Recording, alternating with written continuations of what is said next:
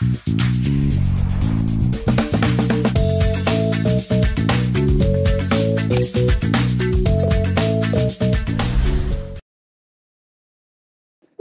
mixed signal. Okay, shall I start? Okay, cool. Hi, I'm Izzy. I'm one of the palaeo-technicians at Neo Jurassica. And I mainly study dinosaur skin, but one of the things I find really interesting is paleoecology, dinosaur behaviour, and dinosaur sexual behaviour. So that's one of the things that I'm trying to move my way into. And kind of a hot topic in that kind of sphere is sexual dimorphism in dinosaurs. And this background, if you've seen prehistoric Planet, you'll know the iconic scene with the carnivores and their mating dance. I thought it was a really nice image. So what is sexual dimorphism? Sexual dimorphism is a condition in which males and females of the same species exhibit notably different morphological characteristics. So we see that a lot today, and we see that in mammals. So we've got elephant seals. Obviously, males have that horrible Squidward nose, and the females are quite cute. And lions also have a mane and no mane on male and female. And in birds, which are going to be we're going to have quite a heavy focus on today, because obviously birds and dinosaurs are related. We've got mandarin ducks. The males obviously this really beautiful, highly really bright plumage, and the females are a bit sadly quite bland. And then the one on the right, which is a hornbill, is quite a nice one because it's actually like a structure which could be fossilised. It's a keratinous beak structure. So we see big diversity in that. And then we also see it in vertebrates. It's really present in like all areas of multicellular organisms, down to plants and fungi as well, but we haven't included them in this one. So you've got some lovely spiders, the ladybird spider, and also a species of butterfly. So as you can see, it's really rife and a kind of a homologous kind of thing to demonstrate all throughout the animal kingdom. And why do animals evolve sexual dimorphism? Essentially, is most of the time to assure greater reproductive success for individuals, mainly males. We all see these lovely photos of birds of paradise doing their dances like this. The bigger, the better, evidently. They're quite fancy. And that links to a lot of different ecological hypotheses in modern day studies of ecology and conservation, such as there's something called, we learned at a uni, called the sexy boy hypothesis, which is kind of the prettier, the more bright, the better, the more likely they're going to get selected by a female for mating. And obviously linking back as well, these big differences also allow for sexual recognition through kind of interspecific variation at the male-female level within species and populations. So just being able to differentiate between male and female in a population. And then this is kind of linking those behaviours and how we can understand dinosaur behaviour from modern animal behaviour. So this is that lovely clip of the carnivores in prehistoric Planet that will hopefully carry through.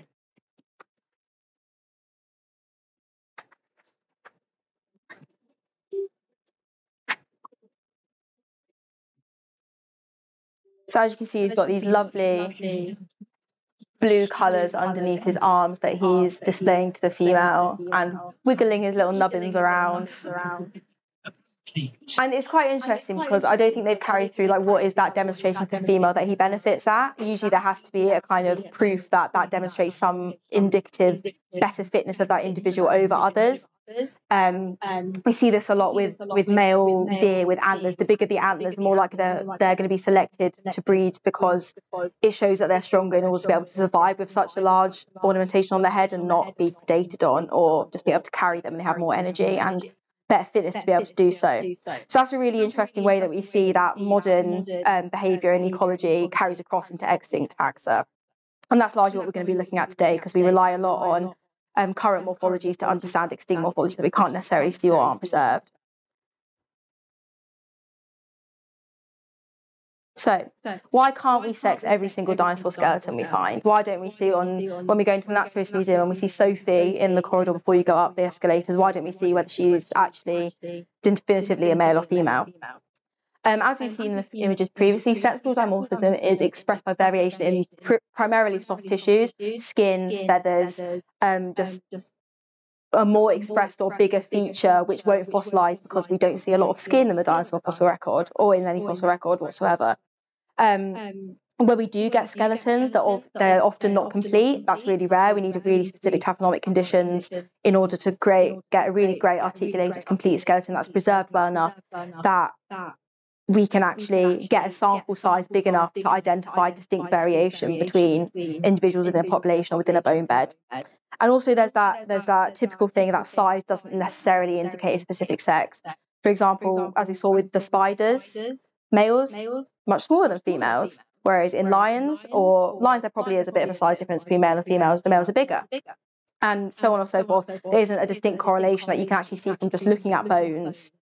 And then because the sample size isn't big enough of dinosaurs, we don't necessarily know that size does equal anything apart from age, really, or just the size of that animal, what it could get to.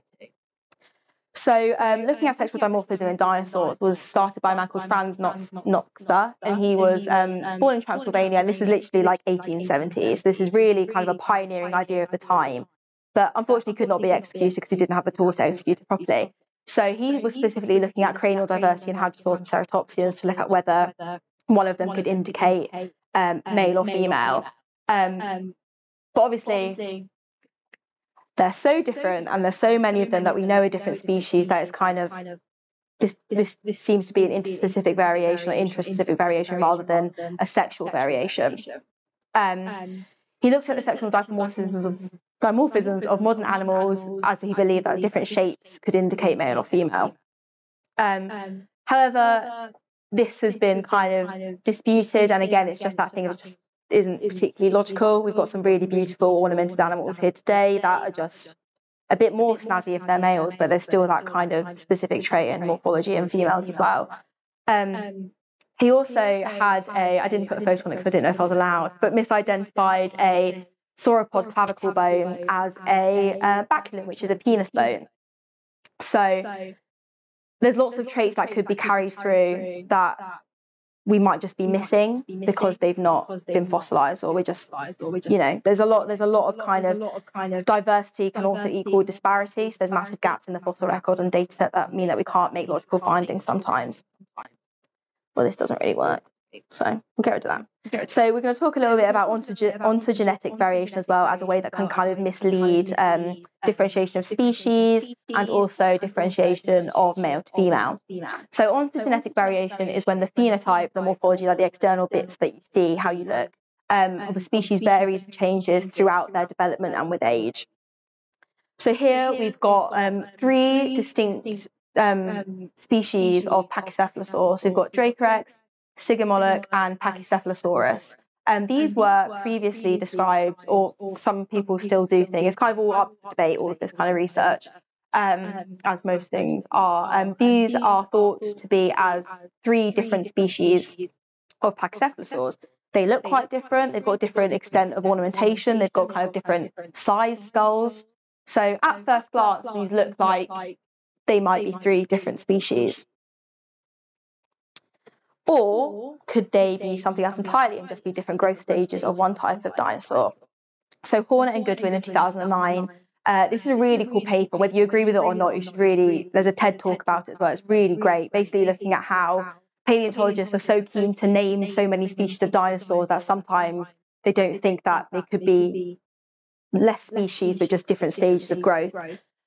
So by looking at the histology and the size of the skull and the bony ornamentation of these different species, Horner and Goodwin found that the squamosal horns revealed evidence of rapid bone growth due to high vascularization, and this was most prominent in Dracorex, which is the smallest one, which basically means the highest rate of growth is occurring in this animal.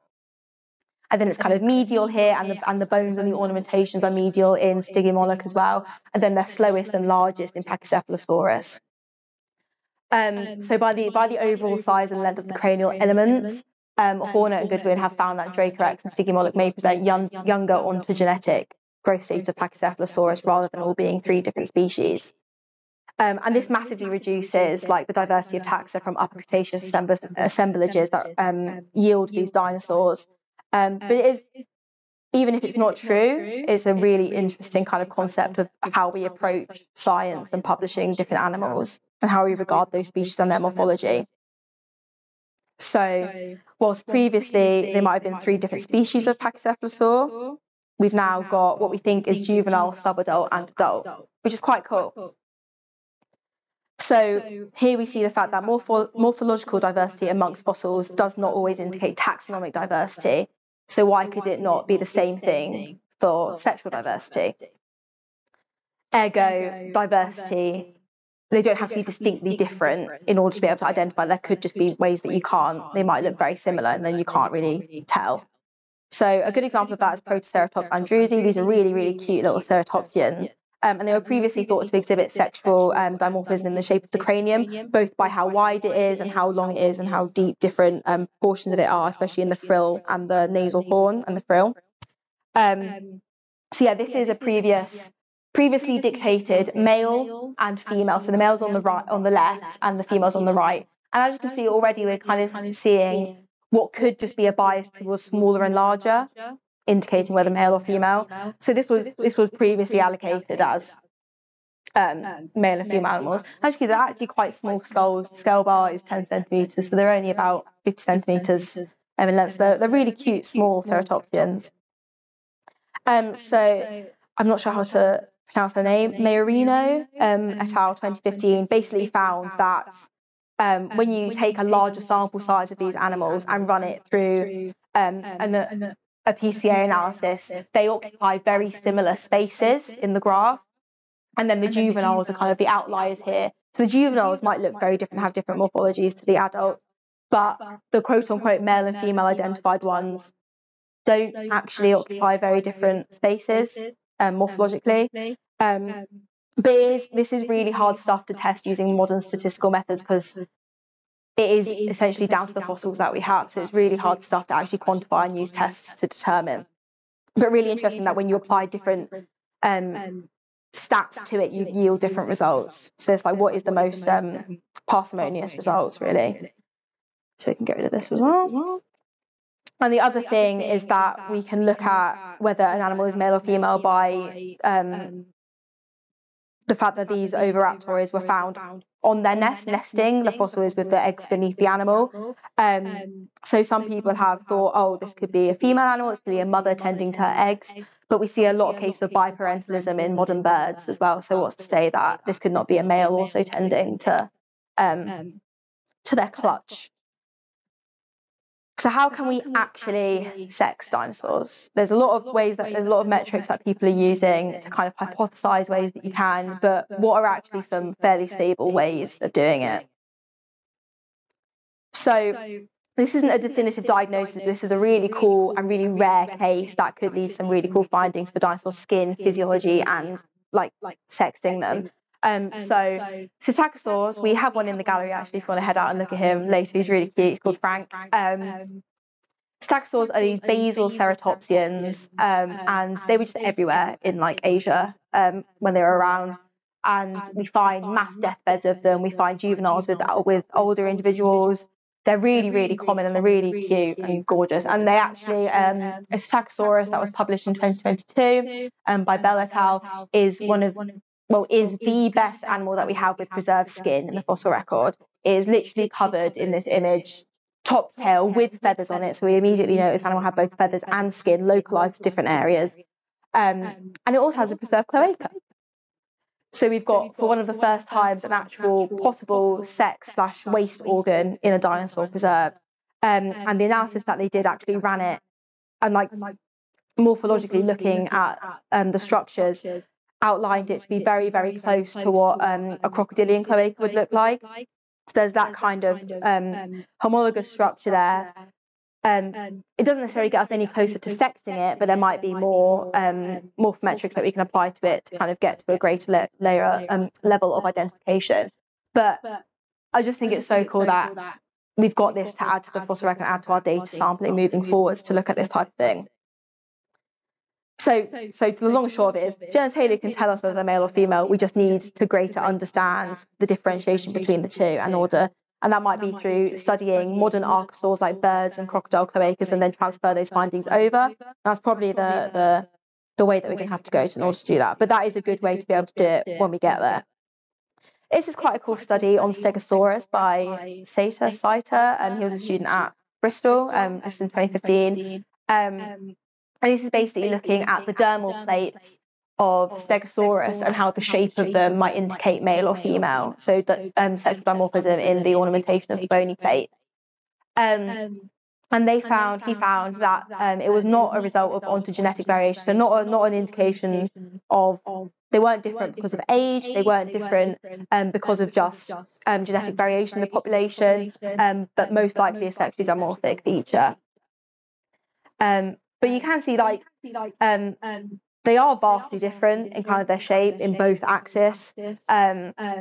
And they were plates yielded from the same, I can't remember what part of the body, but they were yielded from the same part of the body of two individuals from the same quarry that died in the same sediment layer. So they were from the same population at the same time, from different animals in the same body plate. So it wasn't just from different parts of the body that there was variation. It wasn't due to that.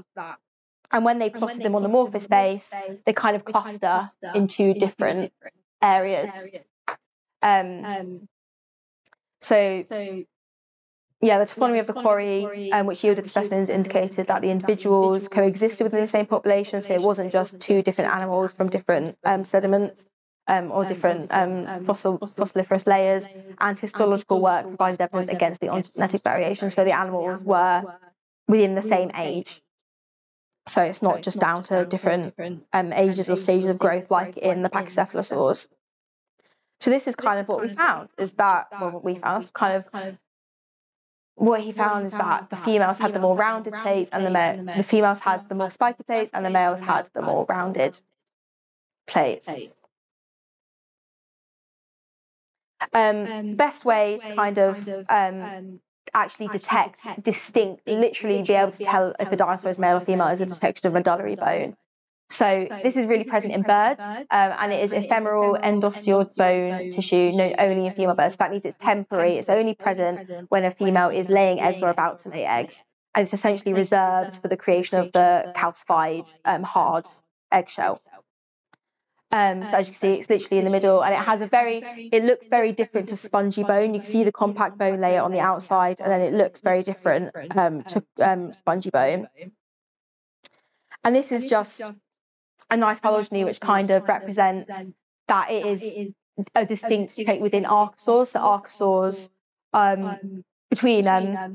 between birds and theropod dinosaurs and just dinosaurs as a whole, because it's not present in crocodilians, which are obviously archosaurs, but they're an outgroup and more distantly related. Birds are a distinct descendant of dinosaurs. So medullary bone is present in all dinosaurs that we've got data for, and it's always present in all birds, so it's likely that it was a distinct characteristic throughout the whole clade, especially because we've got it in ornithischian and saurischian dinosaurs.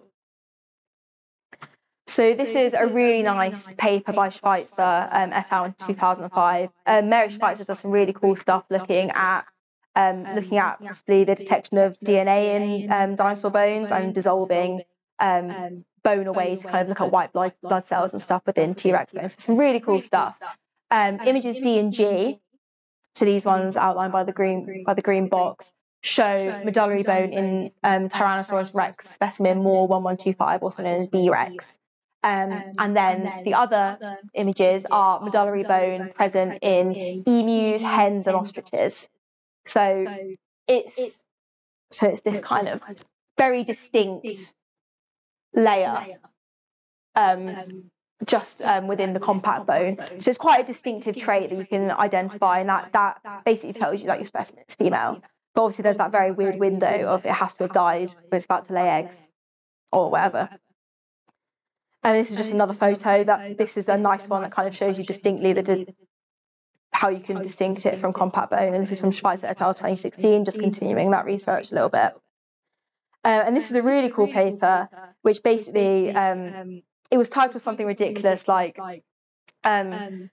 teenage dinosaurs were also susceptible to teenage pregnancy. And essentially this is a subadult Tenontonsaurus, I believe, that was found with medullary bone in its femur, and also the growth lines were not adult, so it was a subadult individual breeding, which is interesting because it brings down kind of like at what point were these animals reaching sexual maturity. So being able to assimilate growth data and age data into that as well is really interesting.